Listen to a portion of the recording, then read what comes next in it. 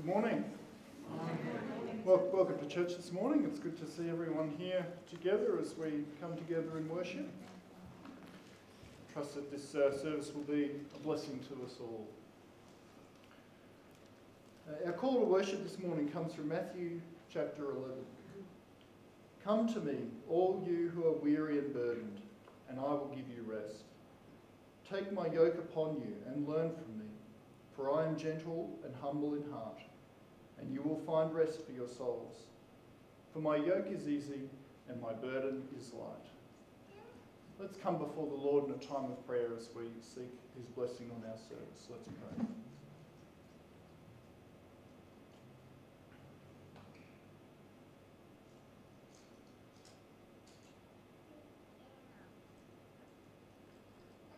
Our Heavenly Father, as we come to you this morning in worship, we pray that you will be amongst us by your Spirit, that you will fill our hearts with your love, that we might worship you in spirit and in truth. Lord, we pray that we might be encouraged and built up in our faith this morning, and that our worship might indeed be pleasing to you and bring glory to your name, through which we pray. Amen. Let's stand.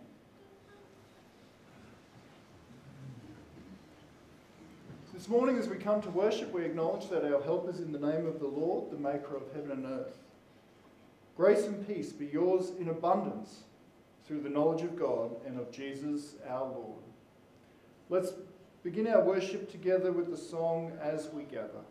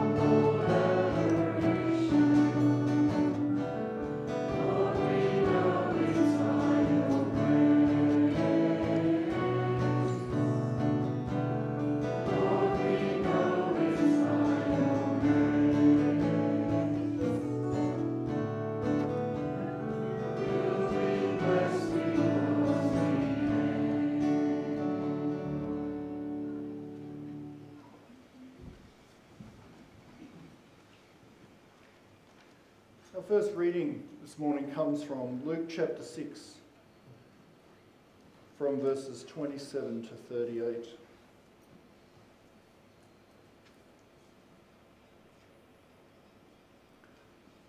But to you who are listening, I say, love your enemies, do good to those who hate you, bless those who curse you, pray for those who mistreat you.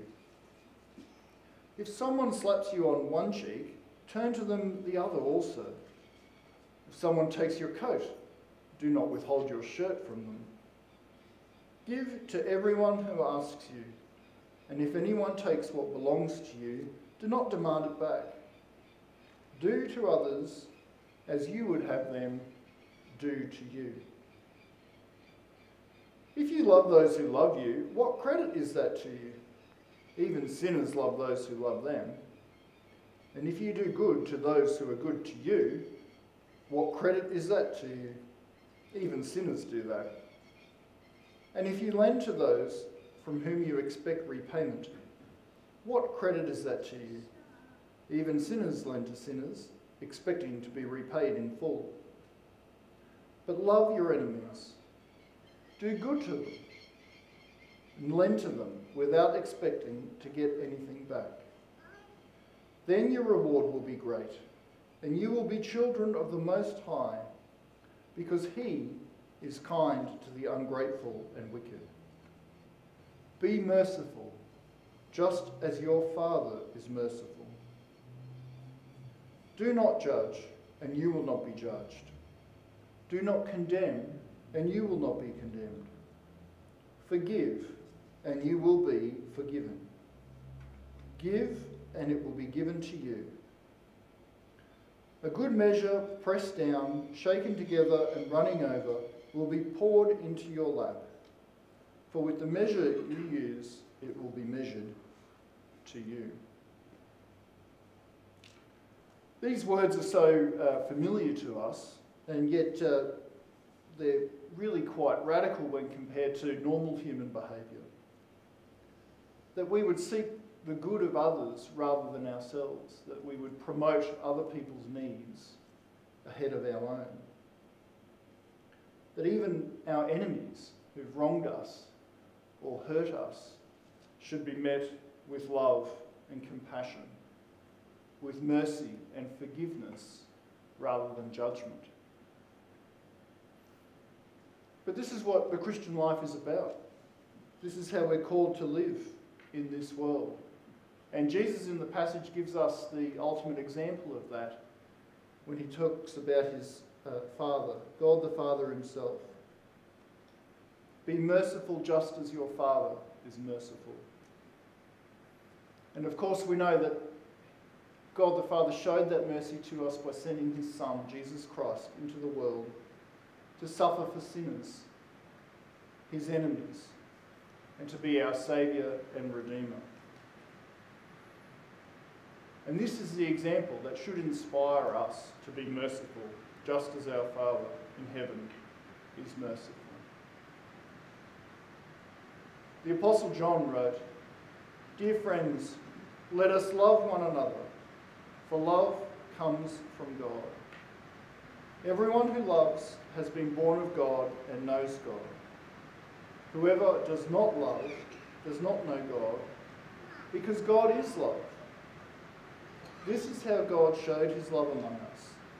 He sent his one and only Son into the world that we might live through him. This is love, not that we loved God, but that he loved us and sent his Son as an atoning sacrifice for our sins. Dear friends, since God so loved us, we also ought to love one another." Let's stand and sing a bracket of two songs that talk about this love of Jesus, the deep, deep love of Jesus, and then may the mind of Christ our Saviour. Let's stand to sing. Yeah.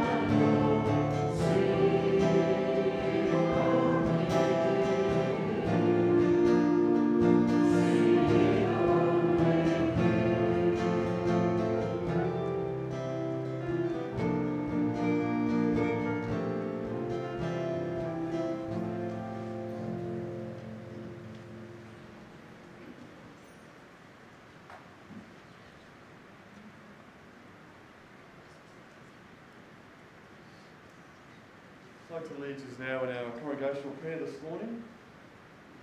And let's just come together and pray. Dear Lord, we thank you for the freedom and the opportunity to worship you and praise you. We're aware that in so many parts of our world, people don't have that freedom, where they are persecuted because they love you, because they want to worship you. And we think of those people as they, in their homes or elsewhere, worship you. May your Spirit be with them and strengthen them, and may they too one day find the joy and the happiness that we enjoy in worshiping you. Lord, we are mindful of some in our midst who are not well. We think particularly of Jaco and his health and his family, and we pray for them for strength at this time. Lord, may your peace be with them.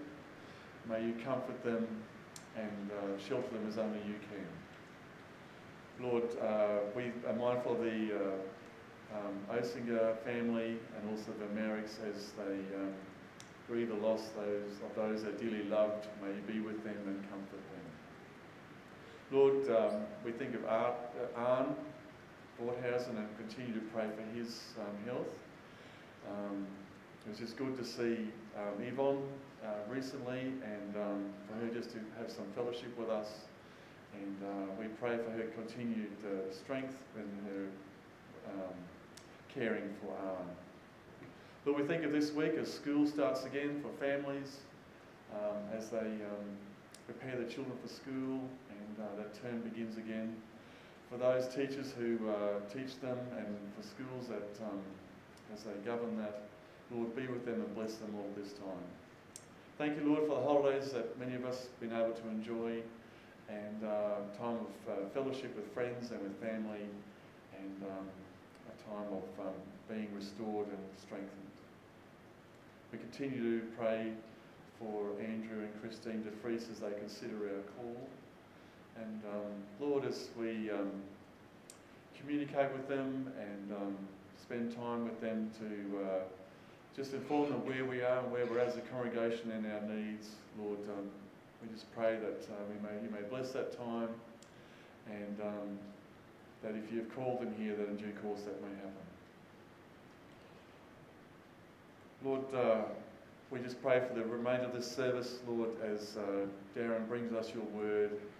Lord, may we be encouraged and strengthened in our walk with you. Lord, this we ask in your name. Amen. Let's stand and sing together, Brother, Let Me Be Your Servant, and then followed by the scripture readings.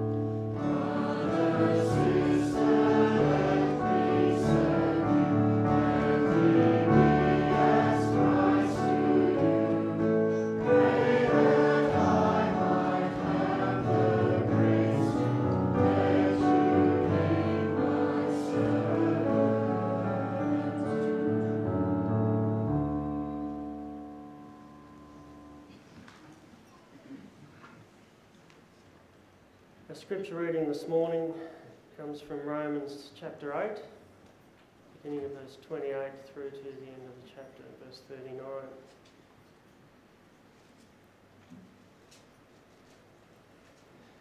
And we know that in all things God works for the good of those who love him, who have been called according to his purpose.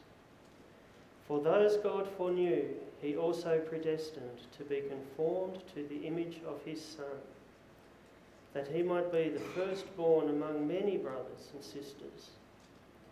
And those he predestined, he also called. Those he called, he also justified. Those he justified, he also glorified. What then shall we say in response to these things?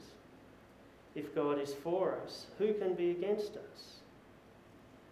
He who did not spare his own Son, but gave him up for us all, how will he not also, along with him, graciously give us all things? Who will bring a charge against those whom God has chosen? It is God who justifies. Who then is the one who condemns? No one. Christ Jesus, who died, more than that, who was raised to life, is at the right hand of God and is also interceding for us. Who shall separate us from the love of Christ? Shall trouble or hardship, or persecution, or famine, or nakedness, or danger, or sword? As it is written, for your sake we face death all day long. We are considered as sheep to be slaughtered. No, in all these things we are more than conquerors through him who loved us. For I am convinced that neither death nor life, neither angels nor demons, neither the present nor the future, nor any powers, neither height nor depth, nor anything else in all creation will be able to separate us from the love of God that is in Christ Jesus our Lord. And our text this morning comes from Philippians chapter 1, verses 3 to 11.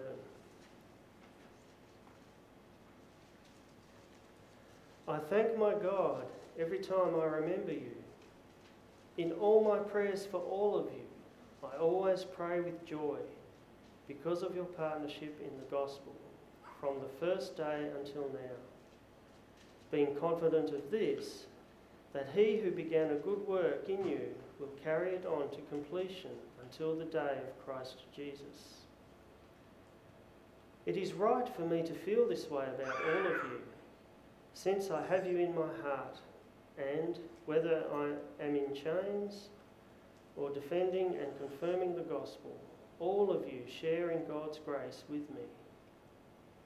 God can testify how I long for all of you with the affection of Christ Jesus. And this is my prayer, that your love may abound more and more in knowledge and depths of insight, so that you may be able to discern what is best, and may be pure and blameless for the day of Christ, filled with the fruit of righteousness that comes through Jesus Christ, to the glory and praise of God.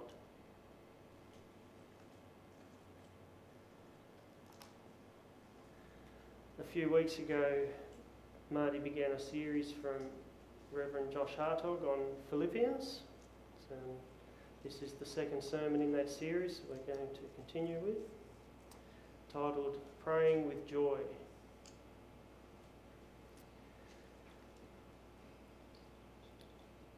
The first sermon in this series was on Paul's letter to the Philippians, was called Living a Life of Joy. We looked at the secret to living a life of joy, and the secret is Jesus Christ. We looked at how the secret to living a life of joy is found in giving your life in service to Jesus, remembering that in Christ we are saints, and that through our Lord Jesus Christ we can experience grace and peace. The last sermon wasn't just the introduction to this new series, it was also the introduction of Paul's letter. But today we are getting into the letter itself. And the first thing Paul does is pray. And he doesn't just pray. According to verse 4, he prays with joy. In fact, Paul says, I always pray with joy. This morning we're going to look at this idea of praying with joy. And I don't know about you, but I'm very excited about learning to pray with joy.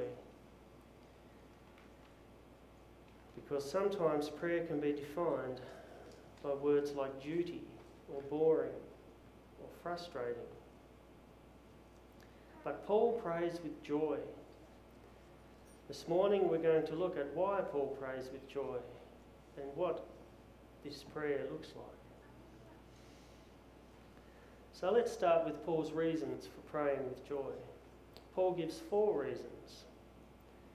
The first is that Paul isn't praying for stuff. Rather, he is praying for people. Paul starts by saying, I thank my God every time I remember you. In all my prayers for all of you, I always pray with joy.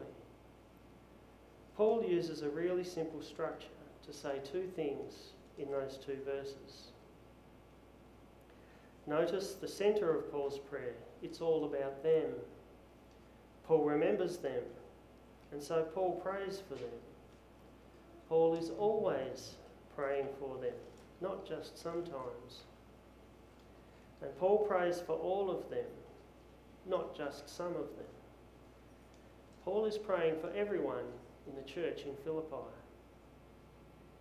And then notice the 2 phrases that stand like bookends surrounding them. Firstly, Paul's thanks to God for them. And then Paul's joy as he prays for them. I don't think it's a coincidence that Paul's focus on people results in thanksgiving and joy. Paul is praying for people he knows, people who he has spent significant time with, people who matter to God and to him.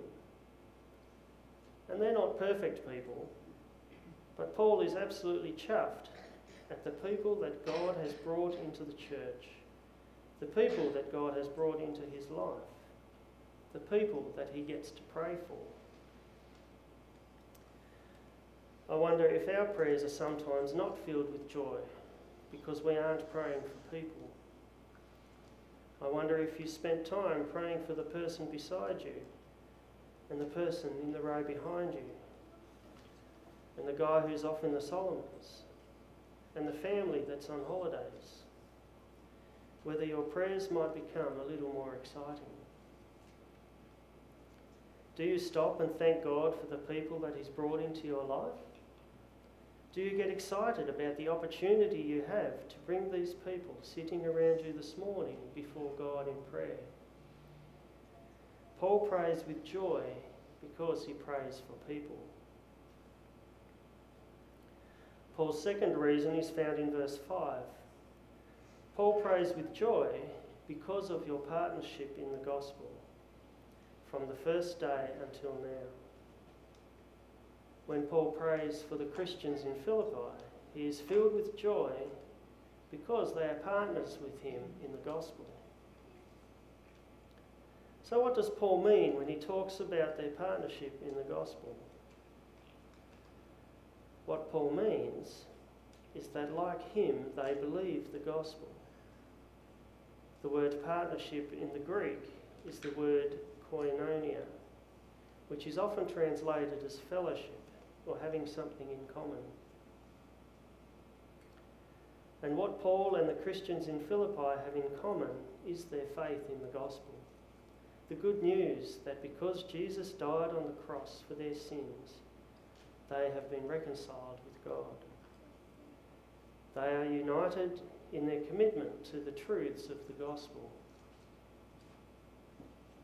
And it was the gospel that first united them, and it's the gospel that still unites them.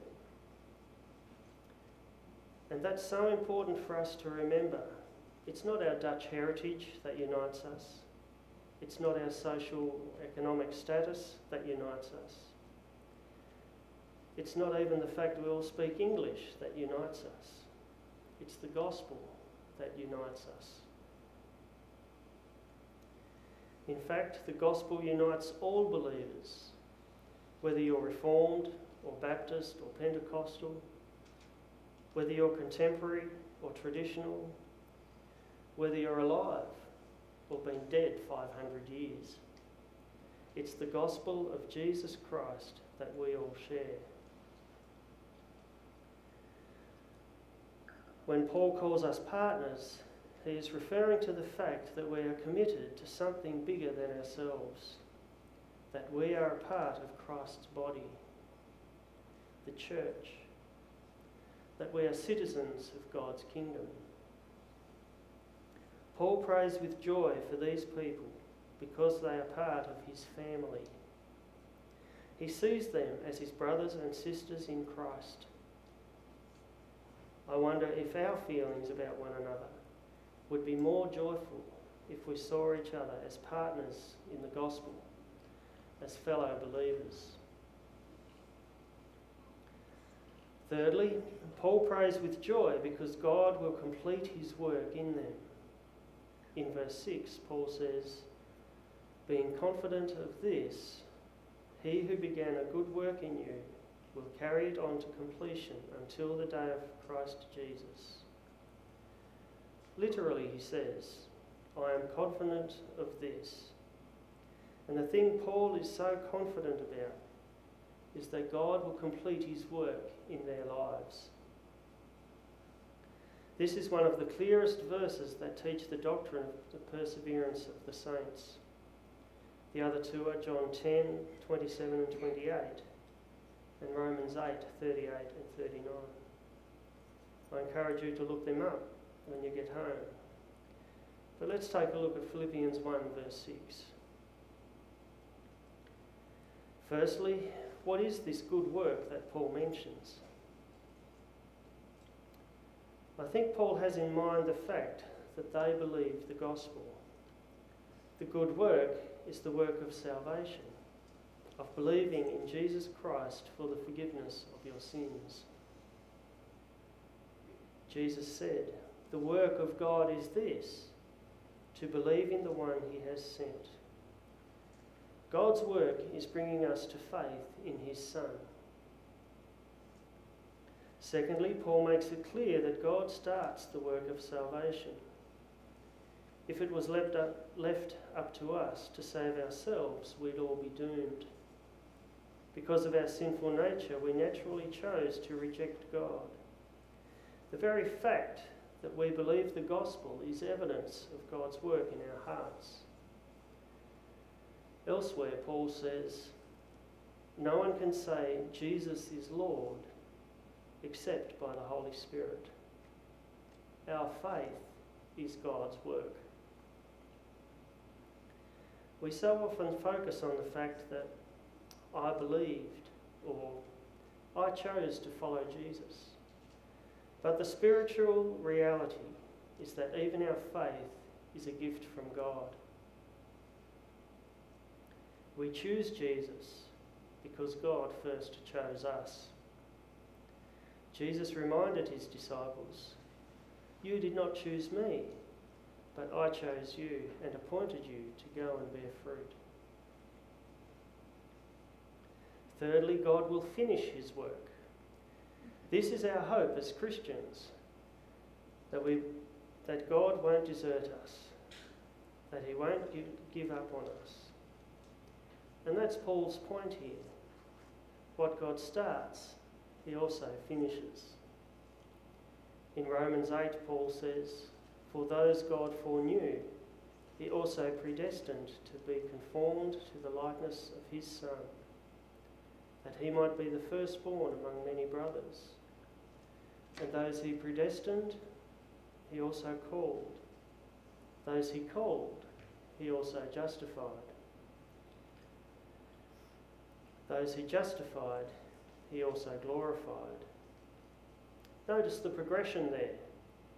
God chose or predestined those he would save. God called us. God justified us. And God will glorify us. God will complete his work in us. And that work is making us like Jesus. God saved us for a purpose, and he's slowly but surely transforming us into the likeness of his Son. Think about that for a moment. God is so delighted in his Son, Jesus Christ, that he has saved millions of people in order that Jesus might reproduce himself in them. God wants us to become just like his Son, and he will do it. One day we will be just like Jesus when Jesus returns and makes all things new. And it's this truth that gives Paul such confidence when he prays for the Christians in Philippi. Paul is confident that God knows what he is doing. Paul is confident that things will turn out exactly as God plans.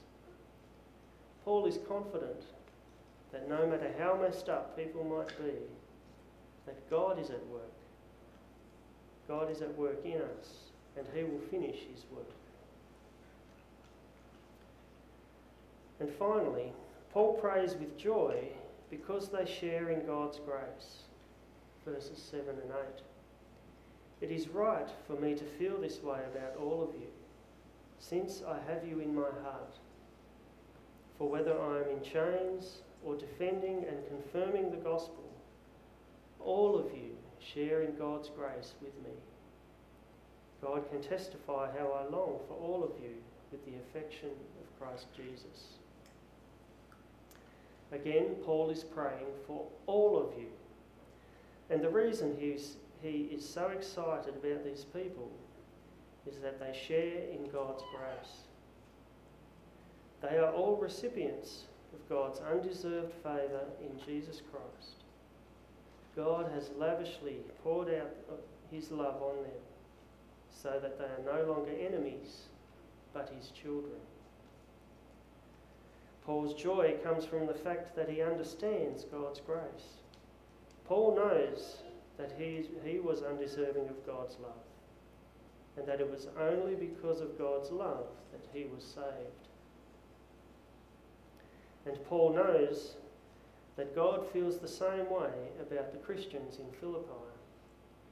Paul knows that God loved them so much that he saved them as well. Paul's joy is fueled by his knowledge of just how much God loves them. Listen to the 4 little phrases that give a glimpse of that. He says, "It is right for me to feel or think this way about you." Why? Because that's how God feels about them. God thinks they are awesome, and if God thinks they are awesome, so too does Paul. Then he says, "I have you in my heart." Paul has them in his heart because God has them in his heart. God cares deeply about these people in Philippi. And because God cares, so too does Paul. And then Paul says, "I long for you." Paul wants nothing more than to be with them, to fellowship with them. And Paul longs for them because God does. God wants nothing more than to fellowship with us. In fact, God wanted it so much, he was willing to die to make it possible. And Paul makes his point in his final words, "I long for all of you with the affection of Christ Jesus." Paul loves these guys with the same affection as Jesus loves them. The word translated affection is basically the word guts. Like Jesus loves us with everything in him, so Paul loves them with all his guts. Now I have to ask you, do you love the people around you like that? Do you understand just how much God loves them? Do you understand that God loves the people sitting around you so much that he sent his Son, Jesus Christ, to die on the cross in their place so that they could have a relationship with him? Do you think about your fellow brothers and sisters like that? Because it is right to feel that way about them, because that's how God feels about them. Do you have them in your heart? Do you think about them and pray about them every day? Do you long for them? Do you take every opportunity to spend time with them? Do you go, I don't feel like going to church or small group, but because they are there, I'll go. I want to spend time with them because they matter to God. Because Jesus loves them, I'm going to love them as well.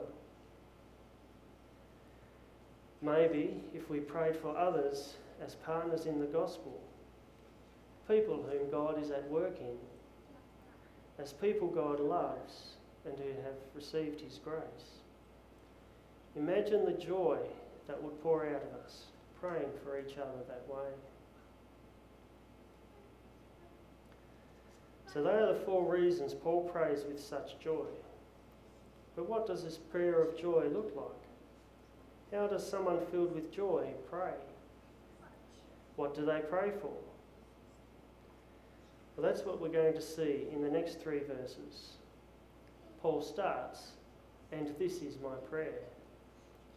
And Paul asks God for one thing, and then he tells us why he wants that for them, giving 3 outcomes that will result.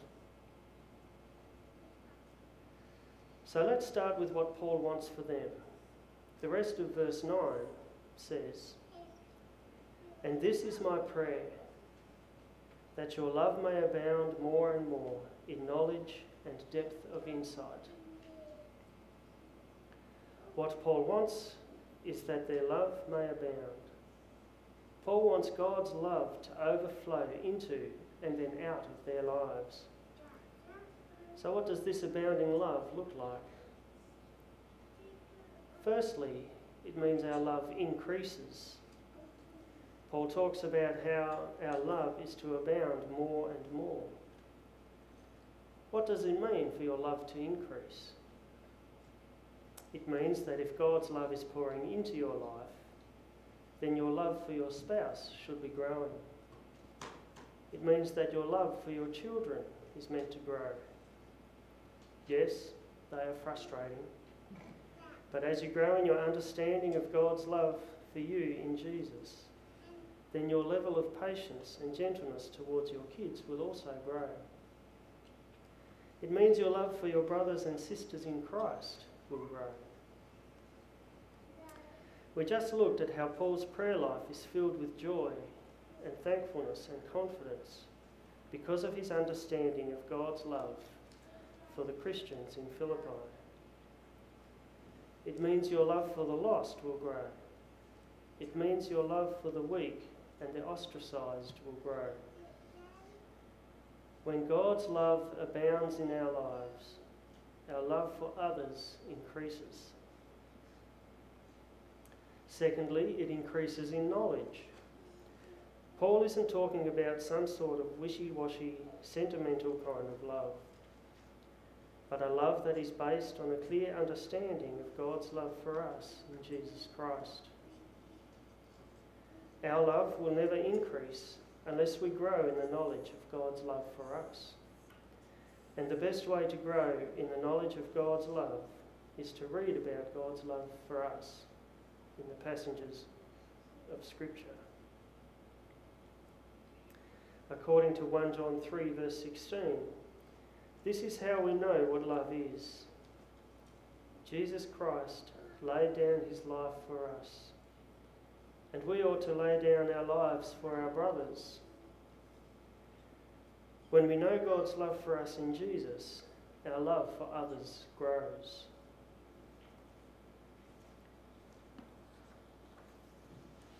Thirdly, it increases in insight. This word in the Greek is only used in 2 other places. Luke uses it to describe how the disciples didn't grasp what Jesus meant when he predicted his death. Its meaning was hidden from them so that they did not grasp it. The point was that the Holy Spirit hadn't opened their minds to understand what Jesus was saying. The writer of the Hebrews talks about mature believers who have trained themselves to distinguish good from evil. These 2 verses help us see that there is a spiritual dimension to God's love. The Holy Spirit helps us understand how best to love others. God gives us insight into people's lives so that we can love them more effectively. That's the sort of love that Paul asks God to give, not only to the Christians in Philippi, but us sitting here this morning. My prayer for you is that God's love will abound in your life, so that as your knowledge of God's love increases and the depth of your insight increases, that your love for others may increase also. So let's take a look at why Paul prays that our love may increase. And the answer is found in verse 10. So that you may be able to discern what is best and may be pure and blameless until the day of Christ. As our love increases, we are able to discern what is best. In our day and age, we are bombarded with options. When we go to the supermarket to buy milk, there is not just milk. There is skim milk and calcium-enriched milk and omega-3 milk and low-fat milk and smart milk. And it's ridiculous.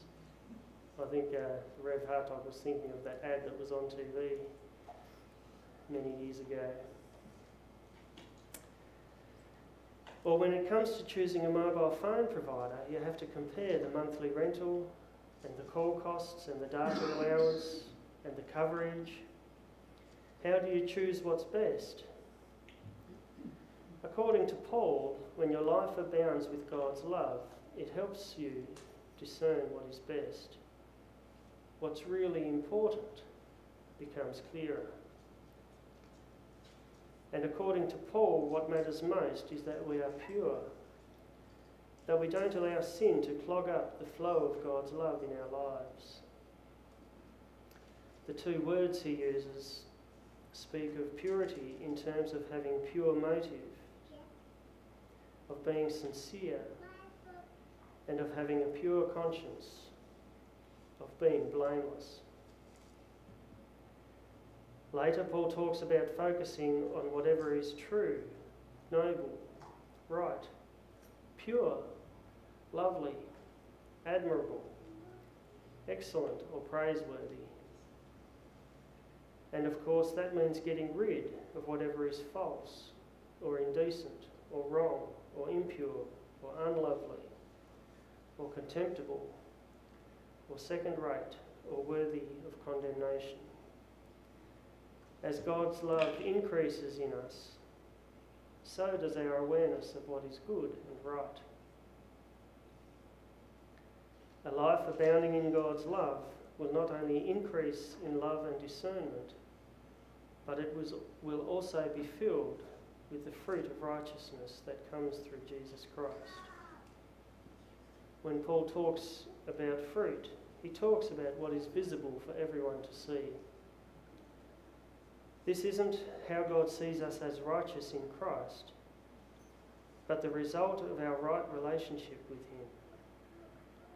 Just like you can walk past an apple tree and tell it's an apple tree because it's got apples on it, so people should be able to see that we are Christians by our fruit, because we behave like Jesus Christ. And the truth is that we can't bear fruit unless we have a personal relationship with Jesus Christ. Jesus says, "If a man remains in me and I in him, he will bear much fruit. Apart from me, you can do nothing. Finally, a life abounding in love and discernment is a life lived to the glory and praise of God. As God's love abounds in us and increases our love for others and our ability to discern what is best, and as it produces fruit in our lives, God gets the glory and the praise. Our greatest joy will be giving God all the credit for what he has done for our lives. One commentator used the formula for electricity as an illustration. Volts times amps equals watts. Volts measure the pressure, amps measure the flow, and watts measure the power. God's love is the pressure that builds up in our lives. But our lives need to be free from resistors which impede the flow, or condensers which store it up for private use. But if God's love is allowed to flow through our lives, it results in the fruit of righteousness that brings glory to God. Brothers and sisters, my prayer is that God's love will abound in your life, that you will get rid of anything that might hamper its flow, so that it produces fruit for his glory. That's the prayer of someone who loves their fellow brothers and sisters in Christ, who sees them as partners in the gospel, who is confident of God's work in their lives, and who understands God's grace and his undeserved love for them. When we think of others as God thinks of them in our prayers, when we think of others as God thinks of them, our prayers will be filled with joy and a desire to see God's love grow and increase in their lives for God's glory. This morning, I hope you have been inspired to pray for your brothers and sisters and to pray with great joy. Amen. Let's come before the Lord in prayer.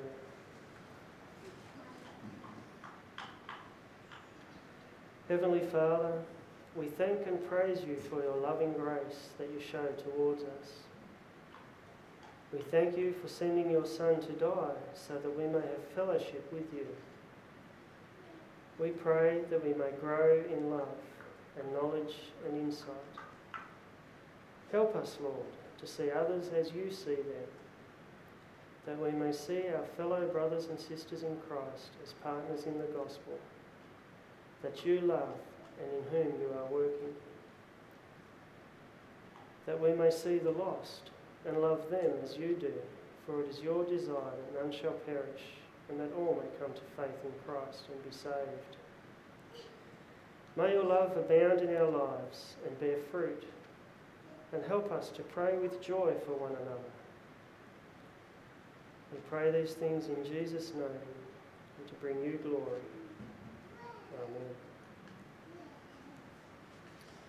Amen. The final song this morning, we sing Let There Be Love. So please stand.